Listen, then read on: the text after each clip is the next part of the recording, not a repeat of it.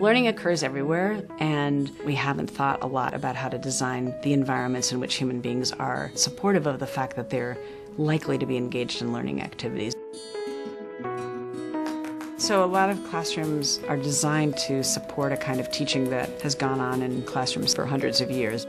A teacher is at the front of a group of students, all of whom are facing forward, and their job is mostly to listen. And many theorists think schooling would be much better if learners were much more actively engaged in the work. We have a real challenge in that we have a lot of classrooms that are very traditional.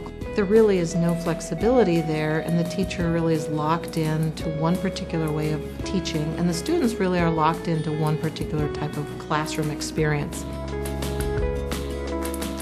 Many people think that engaged learning for students means the teacher gets out of the way. That's a very simplistic way of understanding the role of the teacher. Getting young people to do something really serious is actually really hard work.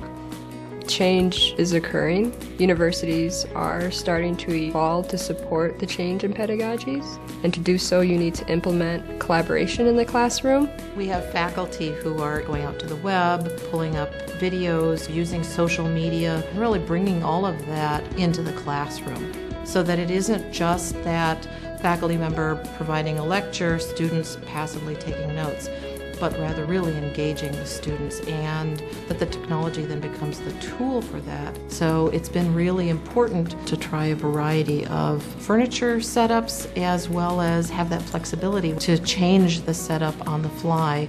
We're able to really explore and engage the students and involve the students in a variety of ways. Try to meet that challenge of the constraints of the space where we're not going to be able to build new classrooms all the time. So I think the ideal classroom configuration would be one in which there was a lot of flexibility, where the students can see each other and where discussion is possible.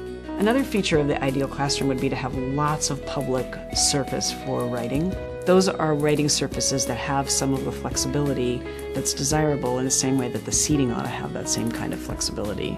I hope that in the coming decade or two that we see the need to study how technology and how the physical environment, how furniture, how space play in the way that that instructional dynamic takes place.